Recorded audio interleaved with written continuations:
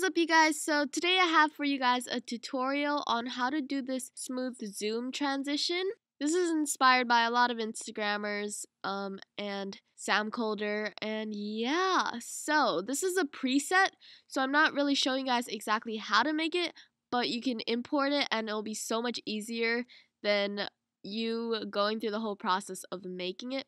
So you can click the link in my description to where you can download this preset, and I'm going to show you guys how to import this preset and then apply it to make this cool zoom transition. So let's get started. Okay, so I have my two clips right here, and I want my first clip of me running to transition and zoom in smoothly to this clip of me walking on the sand. To import the preset, we're going to go to Effects, and then where it says Preset, we're going to right click and then press Import Presets. And then it's going to take you to this page, and I currently have the preset on my desktop, so I'm going to double click that, open that up, and now it's in Premiere Pro. So I have this folder with two little presets. So first we're going to make a new adjustment layer. I'm going to make a new adjustment layer by going to New Item and then pressing Adjustment Layer.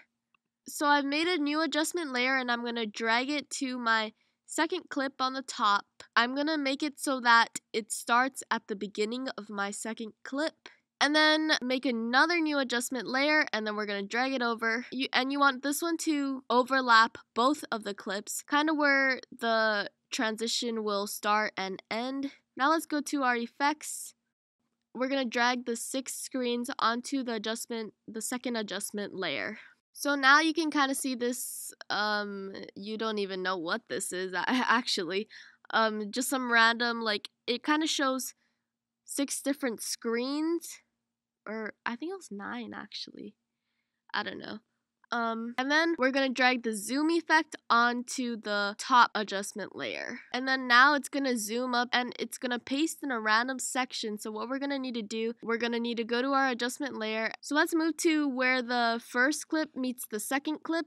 And we're gonna keep our cursor on there. Let's copy all of our keyframes, and then let's drag our cursor to where the first clip meets the second clip. So now the zoom transition is applied to where we want it to be applied. So you can see this, it has this cool zoom transition, and yeah, it was super simple and easy. Now you can also do it in the reverse direction as well. So what we're gonna do is we're gonna take our second adjustment layer, and then we're gonna drag it to our first clip instead, but to the ending of our first clip.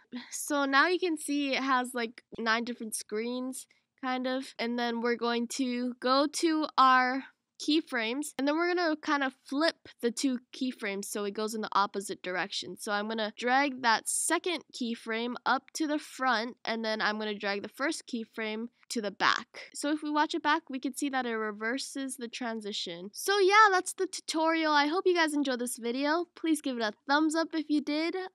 Subscribe for more videos. Comment something fun below. And yeah, I'll see you in my next video. Bye guys.